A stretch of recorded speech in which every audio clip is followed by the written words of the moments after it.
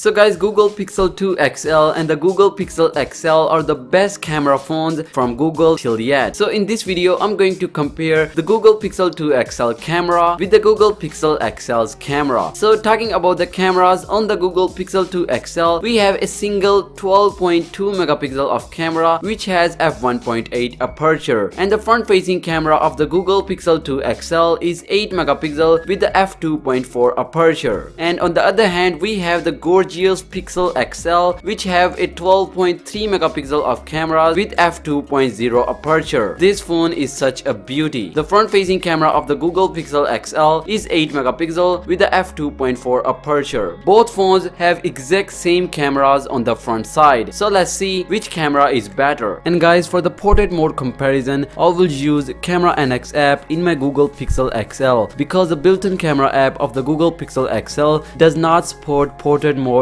on the front and back camera. And guys, in this video I will only show you some camera samples which I took from these two devices. And guys, you are the judge here. You need to decide which phone takes a better quality pictures. So having been said, here are the camera samples which are taken from the Google Pixel 2 XL's camera versus the old Pixel XL camera.